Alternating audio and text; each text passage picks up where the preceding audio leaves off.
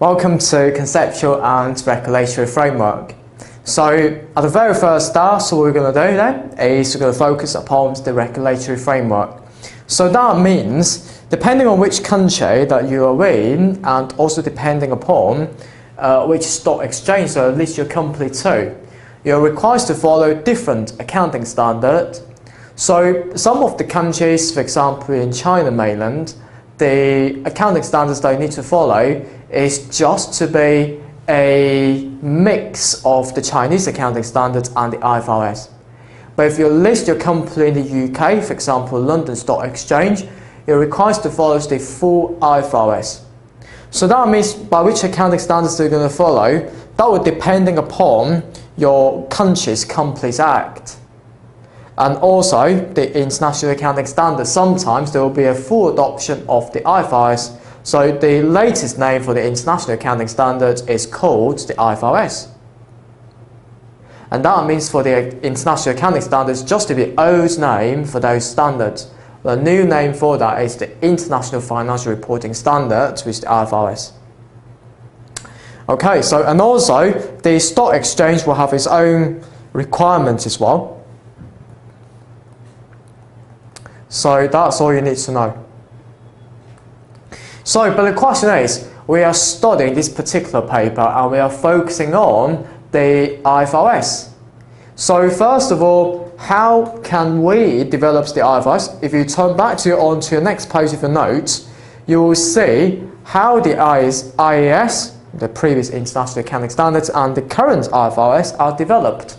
So we're going to use the mnemonics for this. It's called a debt. So let me just put that down here.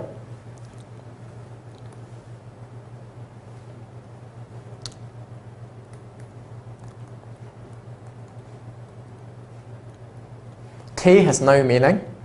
So first of all, we've got the advice given by the Advisory Council.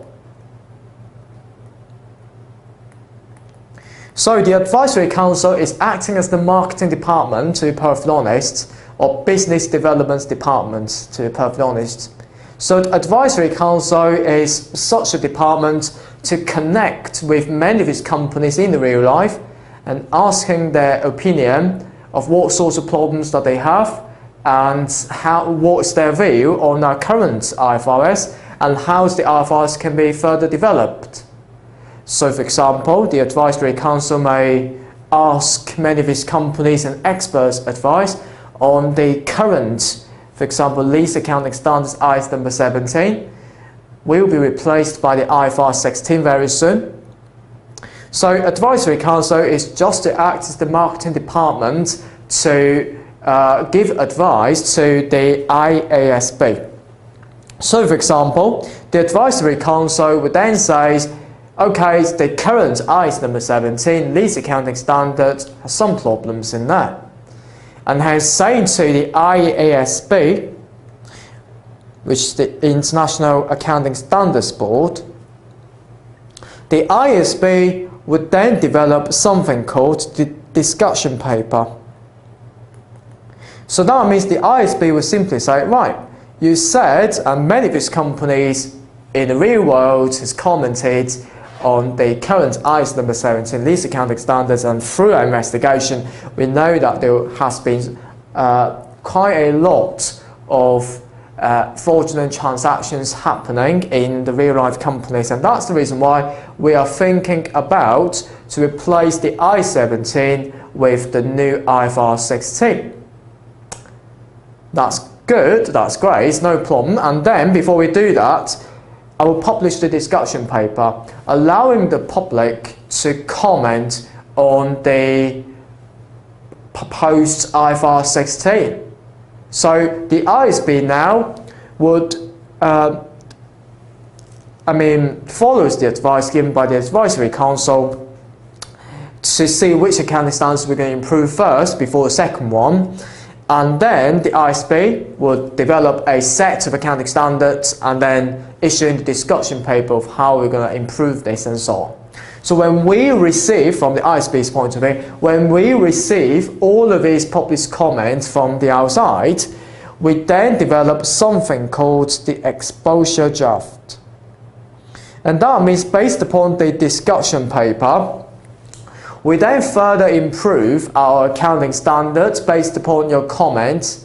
We're going to improve that, and so on. And then we develop the exposure draft. It's the drafted final final IFRS that will be adopted very soon. But at this particular stage, if ISB finds out there will be problems in there, the ISB issues the exposure draft. Again, the ISB would like to receive the public's comment on these particular standards again to see which area we can further improve and so on. And after we finalize all those accounting standards and so we find there's no problem with that, we can publish that. So final stage is going to publish the accounting standards by the IASB. Okay? But we publish the accounting standards is not perfect. It's simply because the accounting standard perhaps is quite limited on scope. And that means maybe it will be quite clear in one industry rather than the other. For example, the education industry knows how to apply these accounting standards in its operation. But some of the companies, such as the financial services industry, insurance companies and so on, they're not sure how to do that, how to apply these accounting standards into their operation, into publishing their financial statements and so on. So if that's the case then, the IFRS Interpretation Committee will come into being.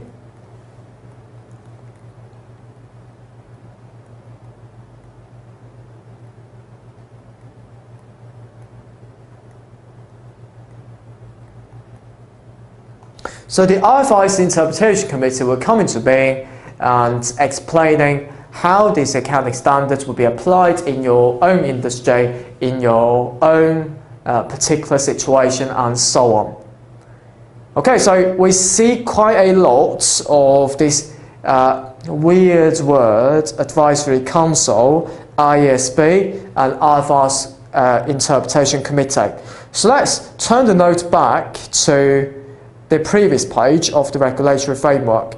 We'll see quite a lot of these wordy departments within the IFRS, this particular body here, this organization here. So for example, we've got the IFRS Foundation. So what does that mean? It means that the IFRS Foundation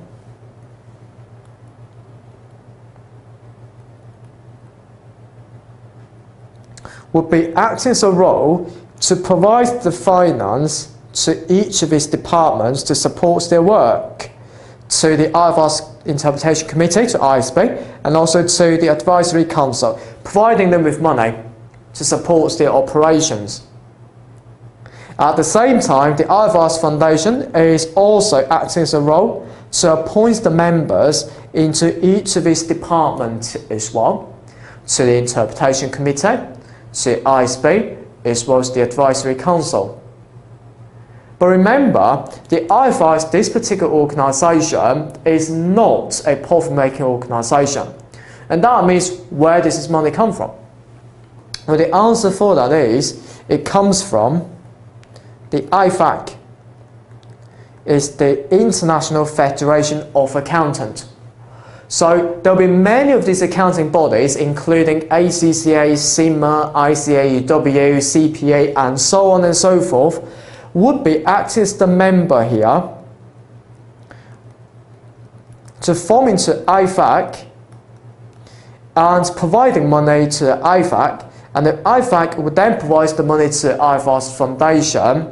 IFRS Foundation will provide this money to each of these departments to develop the accounting standard, helping the organisation and companies to grow. And the next question is, where does the money come from IFAC's point of view? Of course, for example, coming from ACCA. But ACCA is, again, it's a non-profit-making organisation. Where does this money come from? Okay, ACCA has its own members, yeah? And students. For example, students will pay the fees to ACCA, and ACCA will pay the fees for IFAC, and IFAC will pay the fees for IFRS Foundation, and so on. So as you can see, we've got IFRS Foundation, ISB, is the International Accounting Standards Board.